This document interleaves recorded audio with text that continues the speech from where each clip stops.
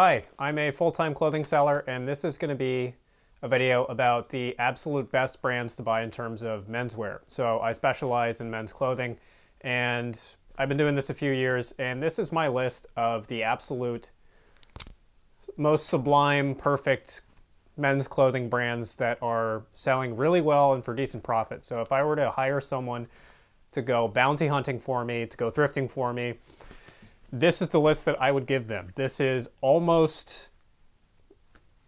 as close to riskless, error-proof recommendations in terms of menswear as I can personally get. And I have a few criteria.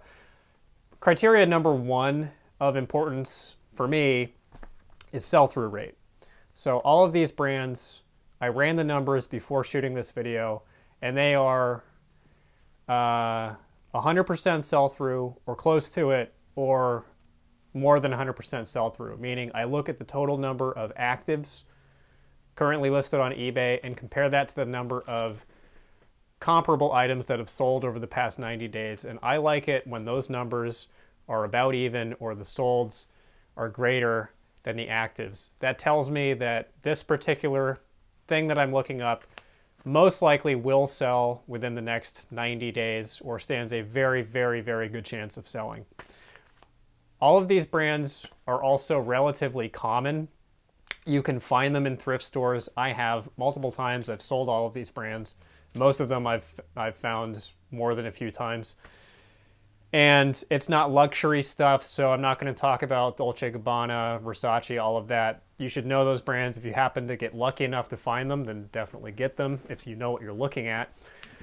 But this is just kind of more bread and butter stuff. You're not going to find anything on this list that's worth more than around $100, but you're also not going to find anything that's worth less than around 20. So this is stuff that you can still turn decent profit on, even if you're paying for, you know, a shirt that costs $7 or whatever. If you have gouge-priced thrift stores like I do, this is still eligible. So this is the cream of the crop. This is the really good stuff.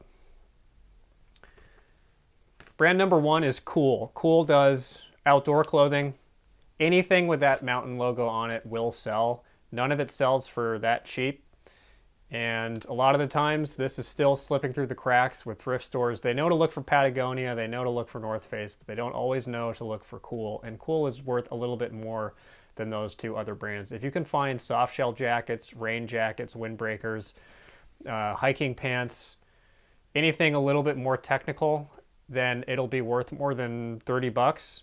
Even basic shirts, button-down t-shirts, etc., are still going to be worth plenty of money and definitely worth picking up. Anything with that logo on it, I will buy, as long as it's priced reasonably, which is a proviso that goes for every single brand on this list. You have to make sure that it's actually priced within reason. Number two brand is Patagonia. So Patagonia is one of those brands everybody knows about. It's a little bit overrepresented on the market right now, just because it's one of those big marquee brands that everybody that watches reselling YouTube knows about. But the market is strong enough to support that influx of stuff. So pretty much anything Patagonia will sell. Not all of it sells for huge money. Again, t-shirts, basic stuff like that. Doesn't sell for a ton. But even saying that, the Capilene base layers can sell for more than your typical t-shirt for 20, 25 bucks. Really anything with Patagonia on it will sell, especially if it's outerwear with a conspicuous multicolor Patagonia brand tag, that purple and pink, blue tag that everybody's looking for, that confers so very much status. That's what people want. If you can find puffer jackets or vests, and especially goose down, that's just you know, home run. Or Synchilla, S-Y-N-C-H-Y-L-L-A, can be worth a lot of money. That's kind of a deep pile fleece. Levi's jeans. This is a great opportunity because even if your thrift store happens to price jeans up, as a rule, if they sell jeans for 12 to 15 bucks, there is a handful of common Levi's jeans, or relatively common Levi's jeans categories that you can still flip for really decent profit. And Levi's are a huge category. Even men's Levi's jeans, it's a very diverse ecosystem in terms of all the different kinds of jeans. I'm going to give you 3 to look for. These are the cream of the crop. And I had not keyed in on this until my friend Dave started selling more jeans, because I don't specialize in pants. I don't like selling them, but he told me about these 3 and they've done wonders for me. So now I sell jeans. Number 1, top of the heap, is the Levi's 560, which is the comfort fit, I think. It's a looser, baggier fit of jeans.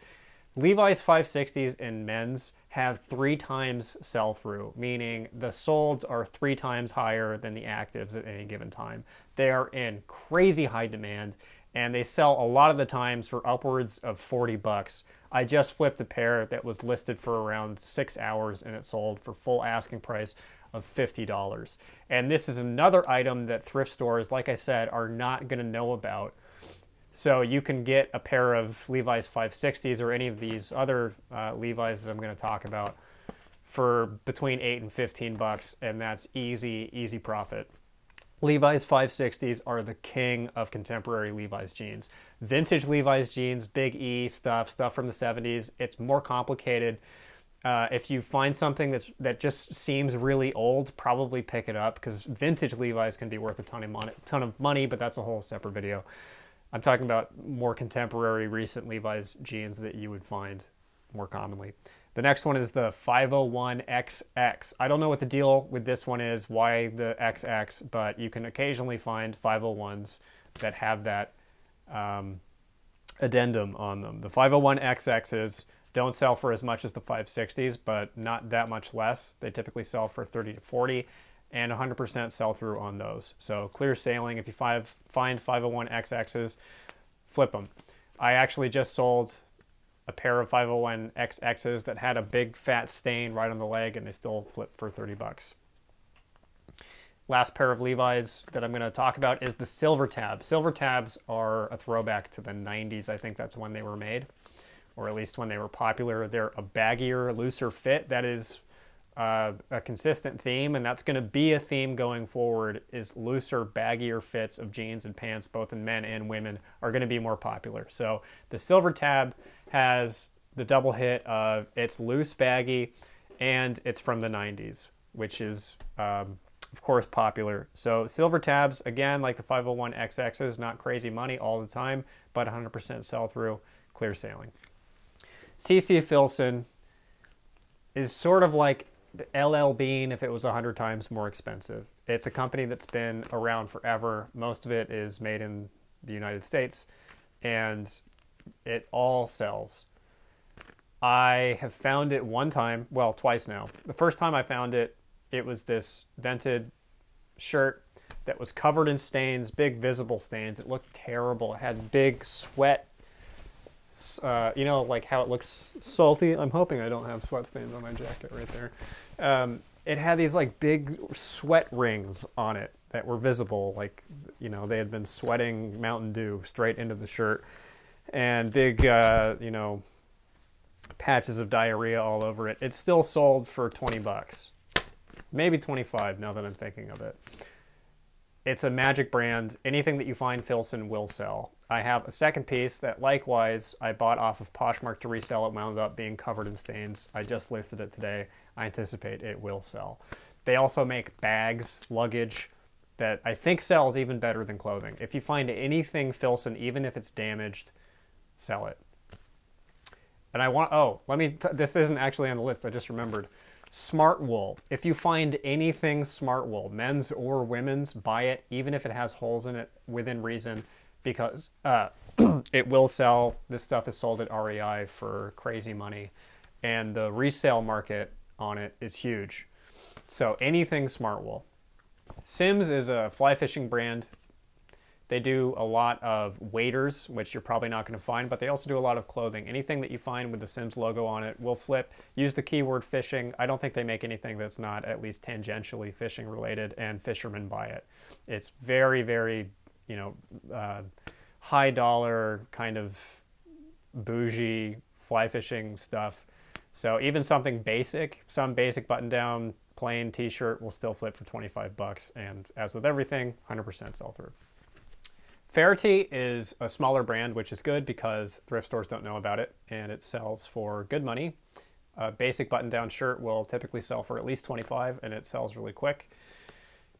A lot of plaids, a lot of flannel type shirts. It's kind of a chilled out California surf wear type sun worshiper brand.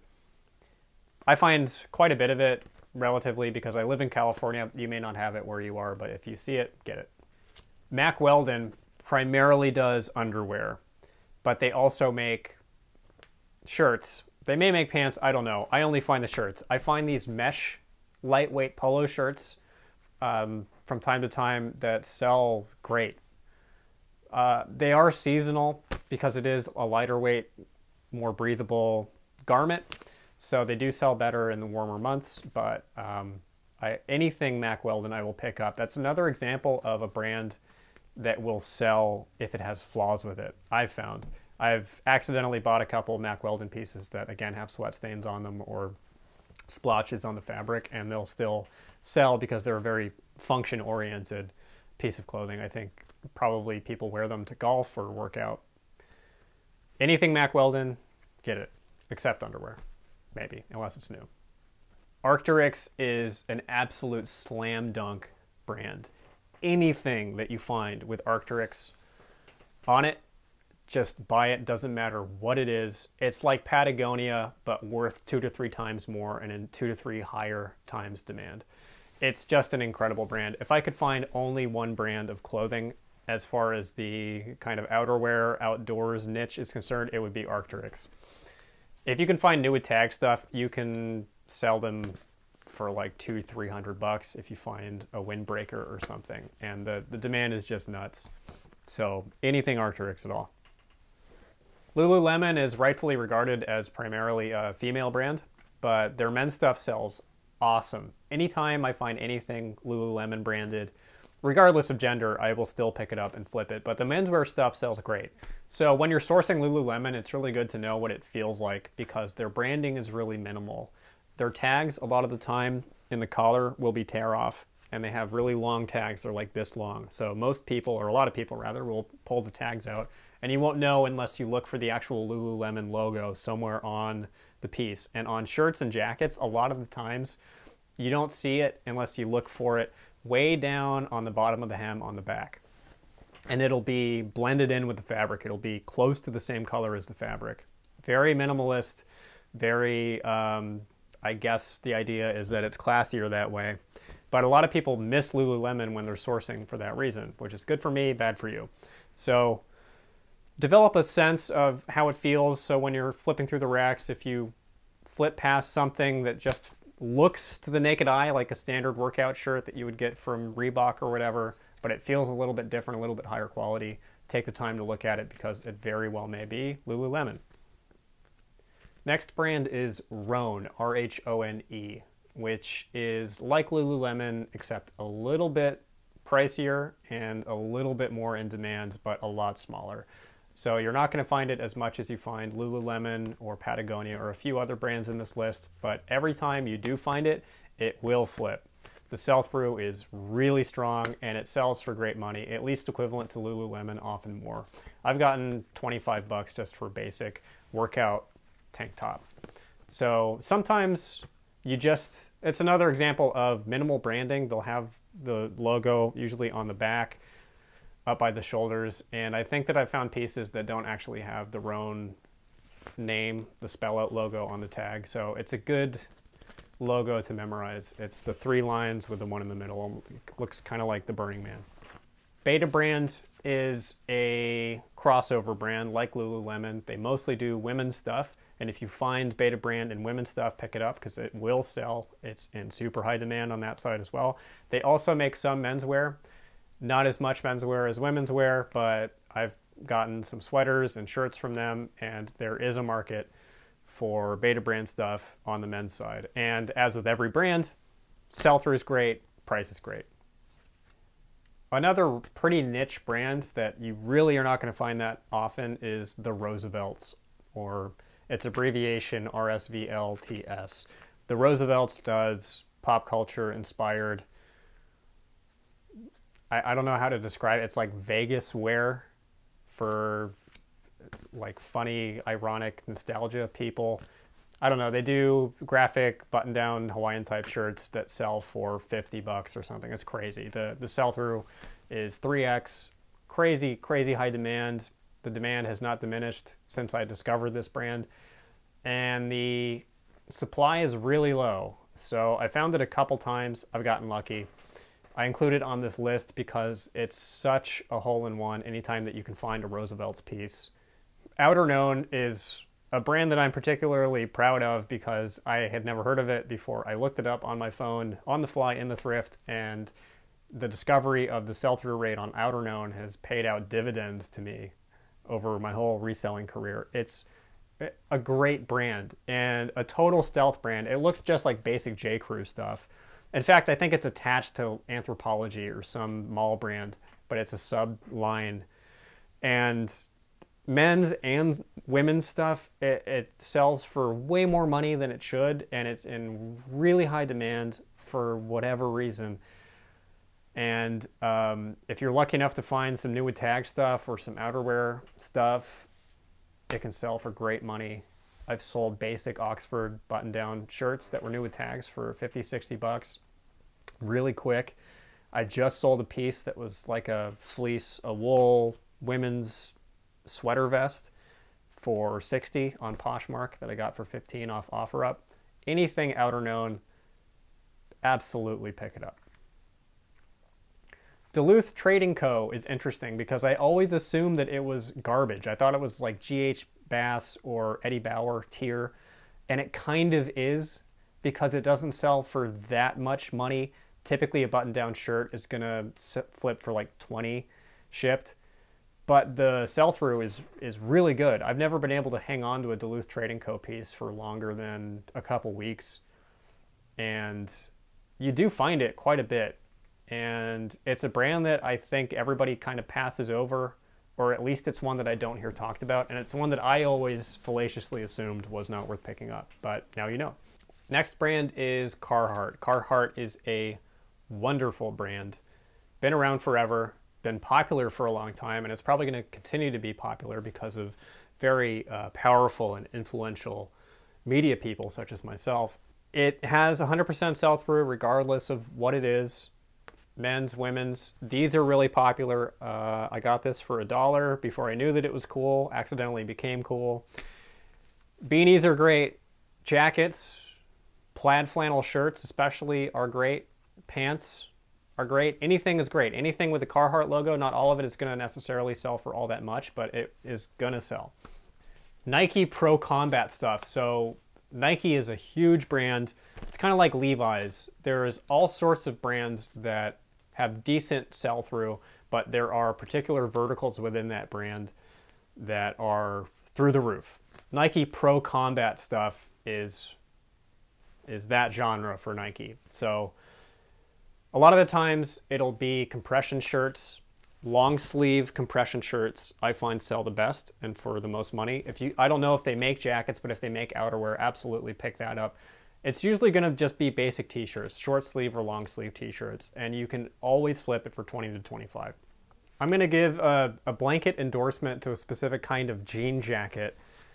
Levi's or Wrangler are going to be the best brands for it. It's the basic throwback, heavy cotton, heavy denim jean jacket with these adjustable waistbands. What you think of in your head when you think of a jean jacket are almost guaranteed money. As long as it's not a crap brand like High Sierra or The Gap or something. If it's even a middle-of-the-road brand like Levi's or Wrangler, if it looks like that, you will be able to sell it. They are just perennially popular, and they are always going to hold about 30 bucks to 40 bucks, potentially more in value. So if you can get them for 10 or less, they typically fit in a padded flat rate, and they're just always in demand, and I don't see that demand diminishing at all. Untuck It, I almost didn't include in this video because the demand has been gradually falling for my career as a reseller, but the demand is still there. It's still about 100% sell through or close to it. They do button down shirts that you are meant to wear untucked. So they're a little bit shorter than a standard dress shirt. And they have polo shirts, they have button down shirts. Anything that you find, if it's in good shape, it'll flip for at least 20. And it's just a really reliable bread and butter brand that has really never disappointed. North Face is a really popular brand on reseller YouTube. I don't love it. I like it, I don't love it. Every time I buy a more basic piece like a t-shirt or a button-down shirt, it doesn't flip for that much, and it takes a long time to sell because the supply is huge, because it's one of those brands everybody is looking for. However, the North Face outerwear, windbreakers, jackets, soft shells, are so easy to sell, and they are in really high demand. That's true of a lot of the outdoor brands, like Marmot, soft shells, etc., are typically pretty solid, but North Face jackets, in my experience, are just easy money. It's really hard to mess that up. You have to check for condition, but you're going to end up flipping it for between 25 and 40 bucks if it's used, depending on the style number, which is an important thing to keep in mind. If you find something from a major established brand, a lot of the times, if you look on the tag, you'll be able to find a reference number, and that reference number will give you the specific name of that cut of garment.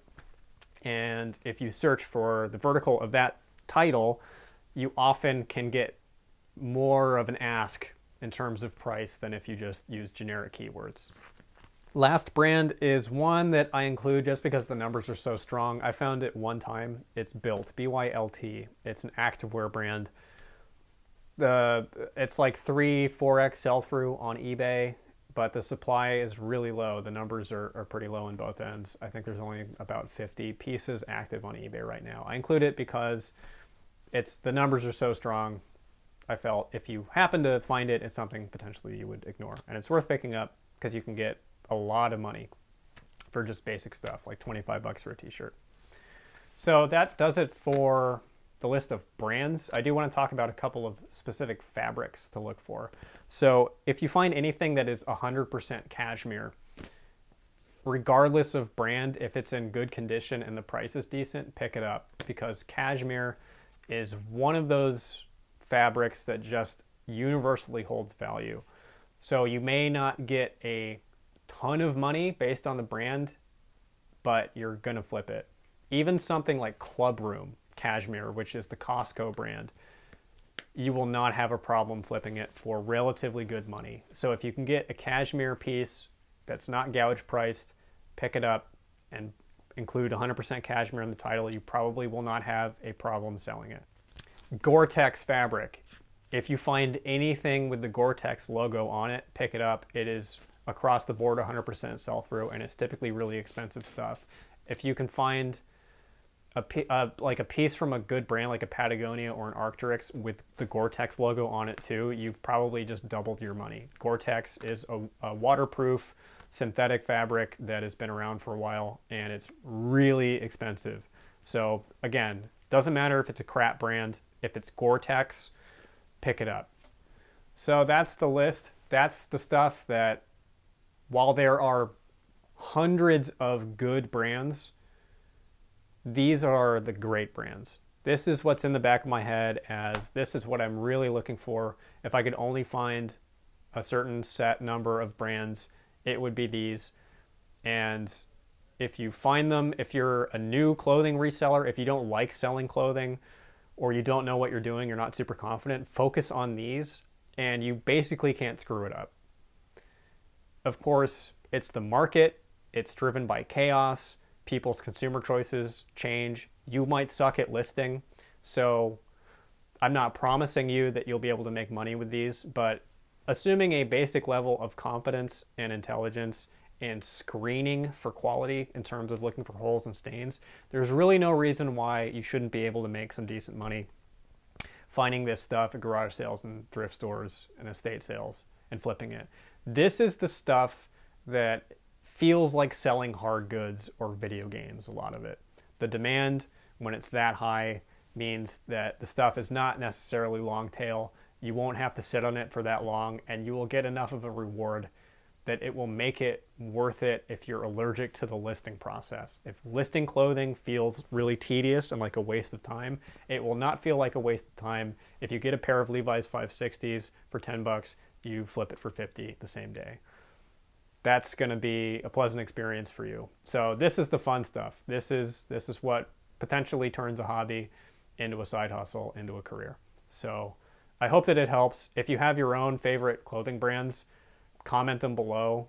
I'm not trying to game the metrics on the video or whatever. I like hearing about people's favorite brands because I've gotten a lot of these from other resellers. So if you feel like sharing and giving yourself a little bit more competition, then we would all appreciate it. So regardless, thanks for watching, and I really hope this helps.